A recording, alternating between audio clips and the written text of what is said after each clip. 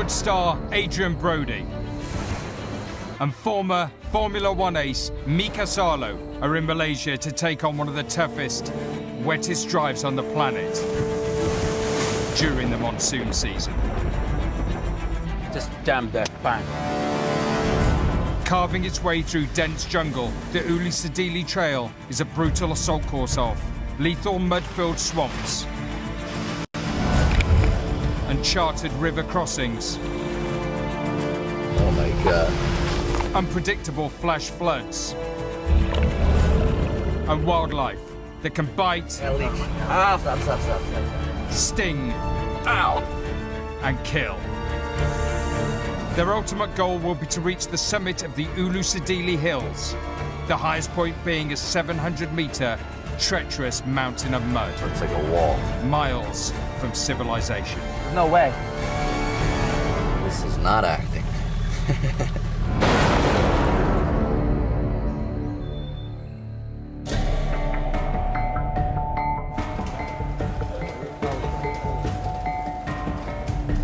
Actor Adrien Brody and former racing driver Mika Salo are in the south of Malaysia bracing themselves for the most daunting road trip of their lives. Hello, hi. Hello. As an ex-Ferrari Formula One legend, Salo is more used to the smooth tarmac of an F1 circuit than jungle driving. There's a lot of new things for me, which is, involves driving in the jungle, and of course I've driven a lot of cars, but never in the jungle. And for Adrien, a Best Actor Oscar winner, this promises a whole new radical experience. I'm excited at the prospect of adventure here, and when there's cars thrown into the mix, it just makes it even more enjoyable. Where's this vehicle? Right here? Nice. I'm here to learn, become a better driver. I'm sure there'll be a lot of obstacles, both literal and metaphorical, right? We're going to be relying on this a lot. They're home for the next few days, this especially modified, extreme off-road beast. That's awesome. That looks amazing. A 4.2-liter V6 diesel engine. I guess it's enough for us. I don't think we need much speed there. No. You see the snorkel? So we'll be this high, I guess, underwater. So what happens when this is above water, but when we're below water? This is the glass breakage device. When you're this far underwater. Is there air condition? I think they removed the air conditioner because it's too heavy. Oh, thank you. The car looks the part. Now, the burning question. Who's driving? Rock, paper, scissors, shoot. You go. Paper gets the rock. All right, you're driving. That's it.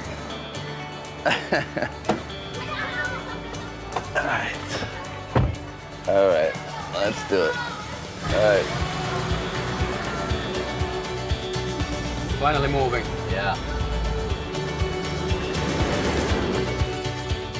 So last time I was in Malaysia, I went to see Formula One, and then I went off-road driving on quads. And here I am back, and now I'm off-road driving with a Formula One driver. It's awesome. Anticipating a bumpy, stomach-churning ride ahead, Adrien's leaving nothing to chance. Morfucker. Morfucker is a traditional product. Keeping it with you while you travel helps to take away dizziness and prevent vomiting. I figured we could use it. Wanna try it? Oh.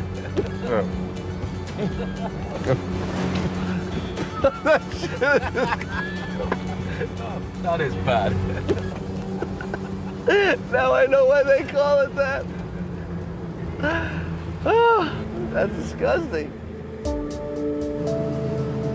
Adrien and Mika's Ulu Sedili expedition will be extra tough.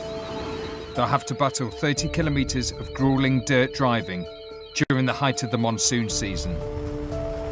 Up to 20 inches of rain can fall in a day, turning trickling streams into raging torrents. It should take them 3 days and nights, but dicing with this unpredictable weather can make the trail impassable. This is definitely one of the most dangerous expeditions I've ever been on. The environment is one of the most inhospitable known to man and machine. It's going to be extremely dangerous.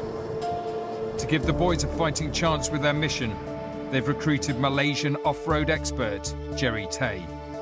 He's requested they meet at a local jungle driving school. You got to know what to expect from the jungle. The flora and fauna can be dangerous, so knowing what to touch, what not to touch.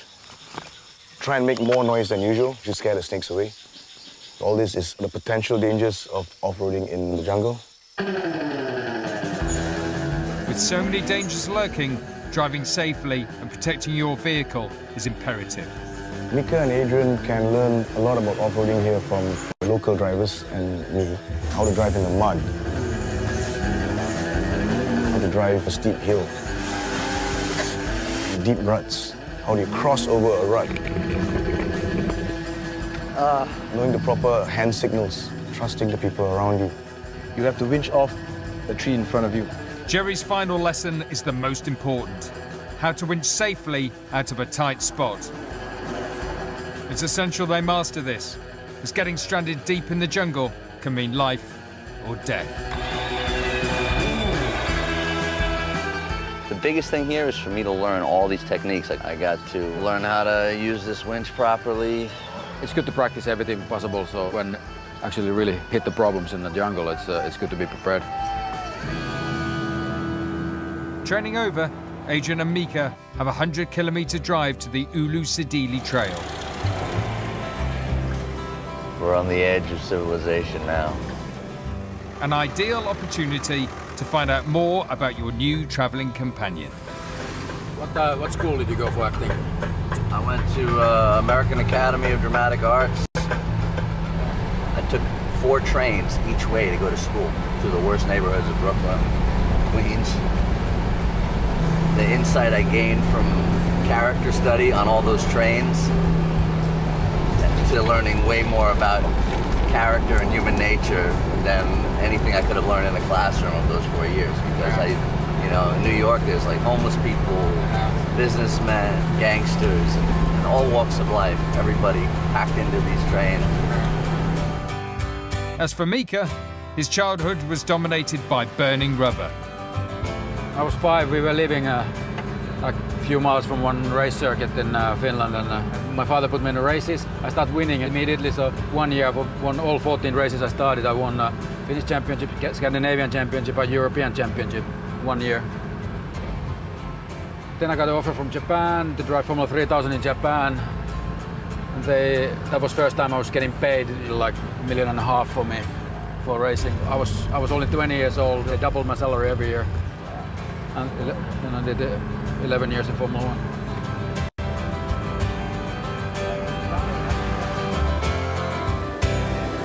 Eventually, Adrien and Mika enter the Ulu Sedili Trail. Here we go, up to the jungle. But before they can get stuck into their challenge, the locals insist on a traditional jungle blessing. One is for the jungle spirits and the other one is for our guardians. Like, we believe that every one of us has a guardian, right? And basically just telling our guardians that we are also entering this jungle and that to come protect us. Okay. Yeah. Good. Let's hope it helps. Yeah, that's good. It normally does. Good. But not on this occasion. It's a heavy rain coming.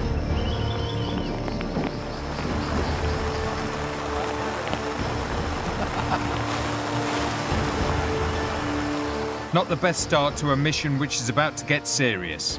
Ahead is 30 kilometres of the toughest driving on Earth.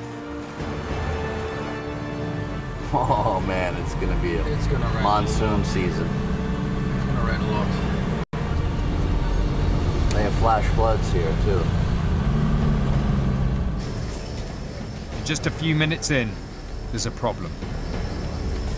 They're having to negotiate a network of old logging trails through dense jungle. Rather like an overgrown maze, it's extremely disorientating. I feel like we're going in a circle, just back to the main road very soon. Add torrential rain, and it becomes even harder to stay on course. We are going in a circle, look. Look at our GPS. Look. Yeah.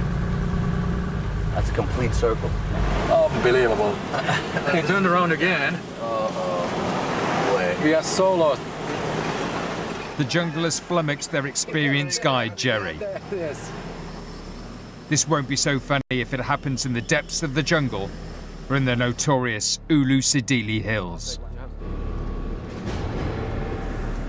Having lost an hour's precious travelling time, expedition leader Matt McKenney is worried they're falling dangerously behind schedule. We were supposed to cross a river tonight and camp the other side, which is another very, very slow hazard that you have to Oh, that sucks. Already, this could put us behind where we won't even get out in time. If we can get out at all. We haven't even come across the difficult stuff. This has just been a slow warm-up to it.